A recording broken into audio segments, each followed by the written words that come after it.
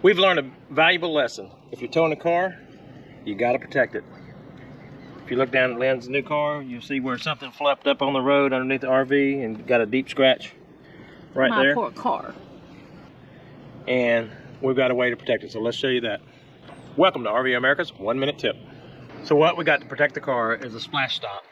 It's a nylon brush, hangs down 11 inches on the back of your RV. You can attach it to the frame or to your rear bumper. We chose this, and we're glad we did. We were parked next door to someone that had a full rubber with metal at the bottom, very heavy duty.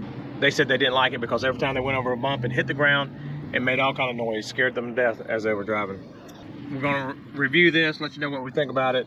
We're not sponsored by this or anything. We just picked it up from Amazon. But if we're having the problem, some of you might be having the problem too, so we want to help you with that.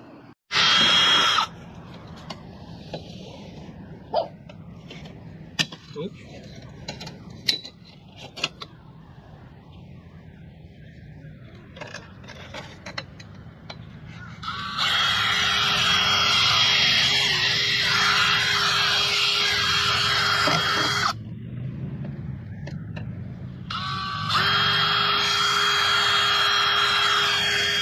All right, my man Tracy from Blessed to Wonder was a big help on getting this project done.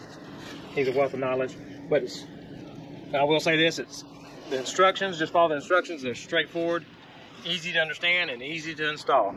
What this is gonna do is keep any rocks from bouncing up, hit the front of your car, or even worse, your windshield.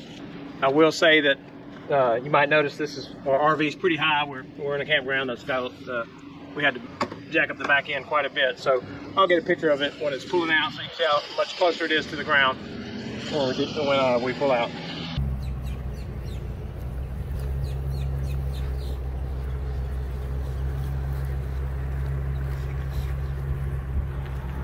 Again, we're not sponsored, but we just wanted to share this with you because we think it's going to be a great tool for us to keep our cars safe.